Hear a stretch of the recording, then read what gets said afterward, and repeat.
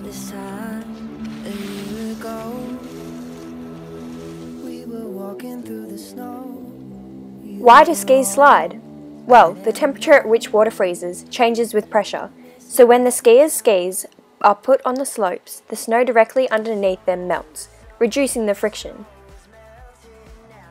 The more pressure applied, the less friction the skier will face.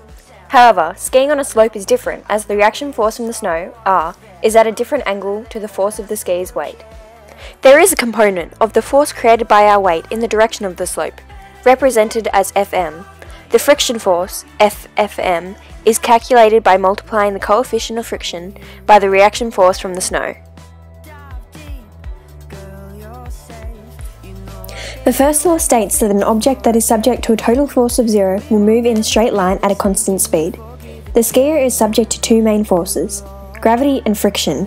Where gravity pulls the skier downhill, the friction between the skis and the snow, as well as between the air resistance the skier faces, is directed opposite to the velocity. When a skier points their skis straight downhill, the gravity makes them go faster until the force of friction equals the part of gravitational force directed along the slope, where the total force becomes 0 and the skier skis at a constant speed in accordance to Newton's first law. The second law says that the rate of change of an object's velocity, called the object's acceleration, is proportional to the total force on the object. Force is equal to mass times acceleration.